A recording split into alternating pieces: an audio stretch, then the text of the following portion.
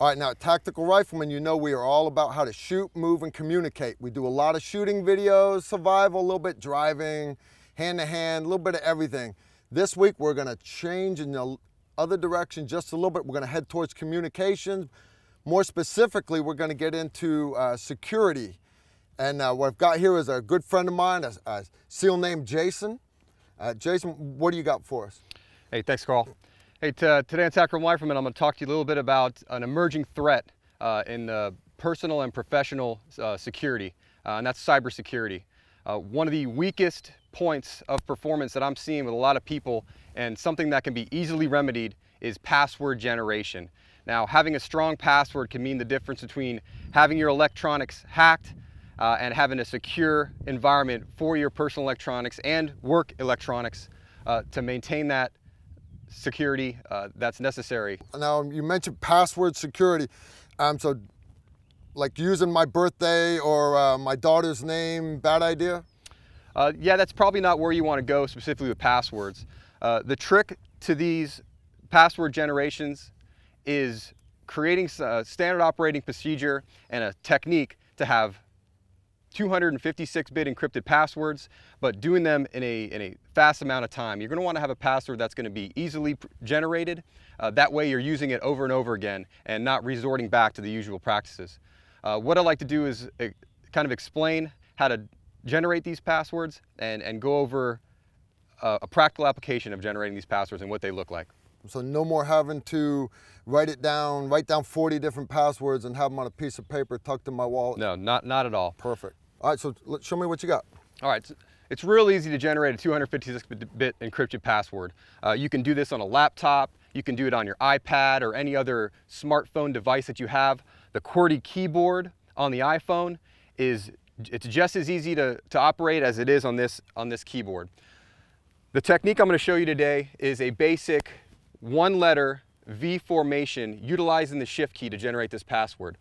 The way to operate that is you can use your standard operating procedure, whatever you come up with in your head to generate this password.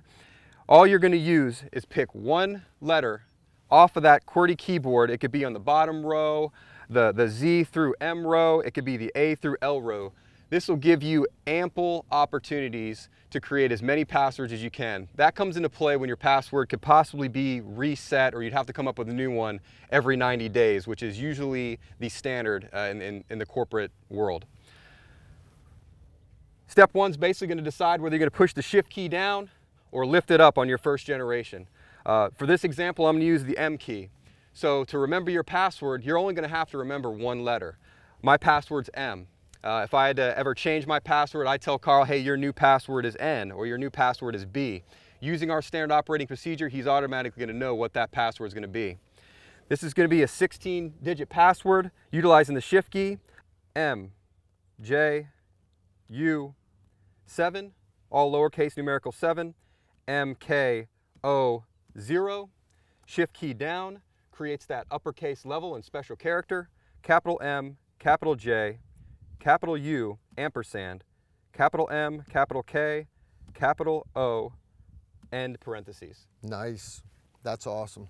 Wow. That's going to give you a quick, easy way to generate a password. In real time on a keyboard, it's going to look something like this. In under 3 seconds, I've just put into my computer a password that's strong. It can be tested on a website such as passwordgenerator.com, and you have the ability to easily do it in your smartphone. And the cool part is that's something even somebody that's got brain damage like me, even I can remember that. That's brilliant, totally brilliant. Yeah, absolutely. And if you have an abundance of websites, let's say you've got an iTunes account. Instead of remembering this mundane password where you have to go all over the keyboard, maintaining that shift pushing capability is going to allow you to go all over using your standard operating procedure. The same can be done on the other side, just being creative. Off shift key, I've got lowercase z, lowercase a, lowercase q and 1, over to the number 2, lowercase w, lowercase x, correction, lowercase s, lowercase x. Holding the shift key down, I get my capital letter.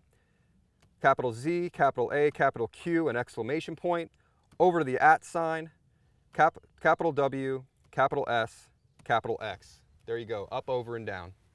So you pick a particular pattern, and then all you've got to remember which keys you're doing it. And like you mentioned earlier, you can actually give someone else your password. For example, if your laptop, or let's say your wife needs to get into the computer, or another operator does, you can just give them what that base letter is without compromising what your pattern, because they already know it. Absolutely. Perfect. And it can be shifted up.